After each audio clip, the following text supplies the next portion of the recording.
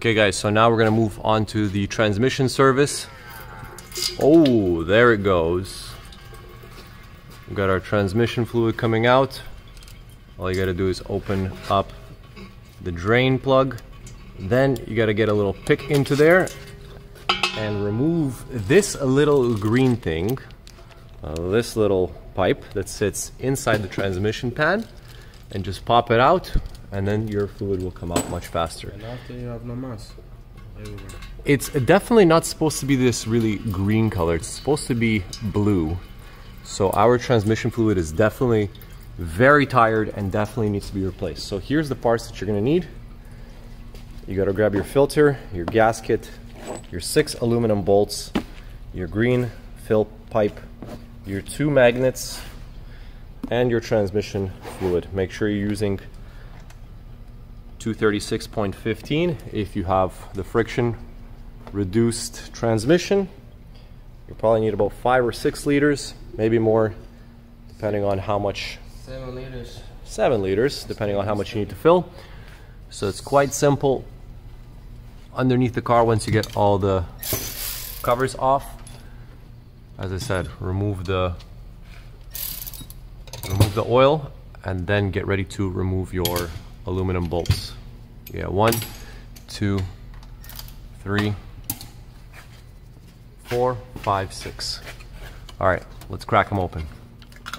So the reason why you got to replace the bolts is because they're aluminum ones and they are stretch bolts. If you try to reuse them, eventually they will stretch and your transmission fluid pan will start slowly leaking.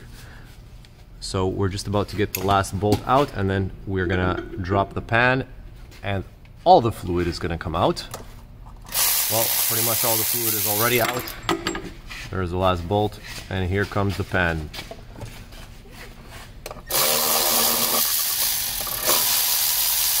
Now we are very hopeful that there's going to be not a lot of metal on the magnets, but you never know. All right, let's see. Well, the pan looks pretty clean. Why is that bolt? Okay guys, we got our transmission pan nice and clean. Got our 2 magnets installed, got our gasket in there, got our overfill pipe in there. So now we're gonna bolt this all up, fill it with fluid, and we'll show you guys the correct procedure for the temperature and filling capacity and procedure. Okay guys, so we got the pan back on. It's all nice and clean. Well, other than the scrapes underneath from the transmission sitting on the floor from all the times that it's been serviced. This transmission has been out of this car 3 times, believe it or not.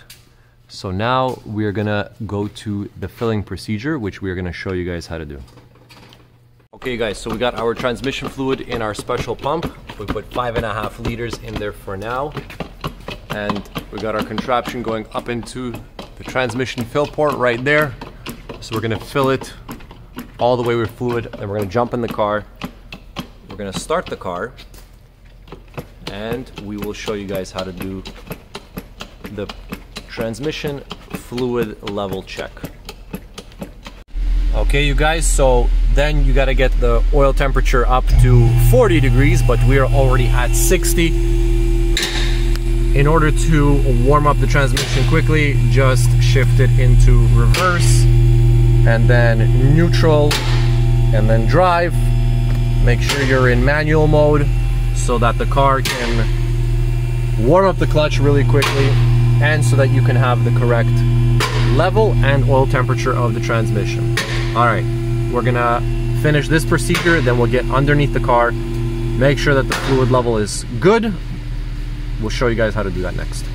Okay, we got all the lower covers off, so that's all the fluid changes done on the C63 AMG.